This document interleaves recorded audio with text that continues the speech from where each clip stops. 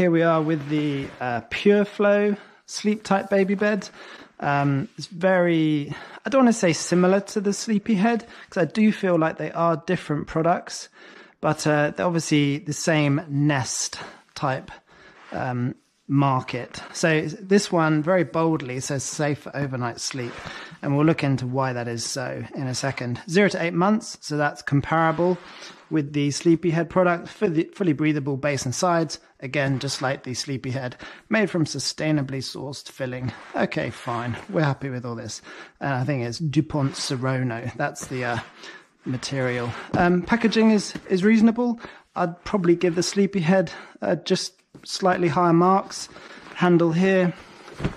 Let's get into here. Here we are, a zip, and just some details on the back.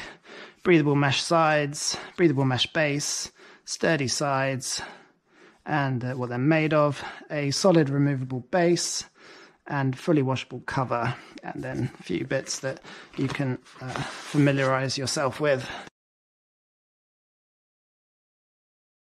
Okay, here's our pod. I do notice immediately the difference in the construction.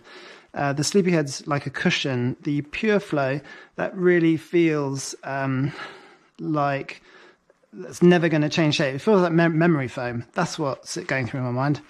It feels like a memory foam bumper. And here we are. Here's that breathable mesh they spoke of. That's a little bit hard to the touch. If I was to rub that for a long time, I could really feel that on my skin. It's nowhere near as soft as this material. And here's the mesh base they talk of. I can immediately feel that this mattress is much thinner than the Sleepyhead. And notice that there is no buckle opening at the end here. This is just solid. So let's just flip this over. Yeah, it's a very different, very thin mattress. It's so significantly different. You'll probably gravitate immediately to one or the other. This one is very thin and just very firm. And that, for me, the softy, comfy one is the Sleepyhead. This one feels far more kind of functional. There's no place to put on toy arches or toy sets. There's no immediately obvious carry handles.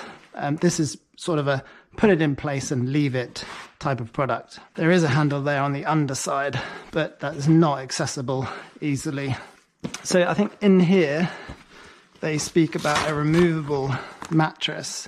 I guess I can't obviously see how to get that out.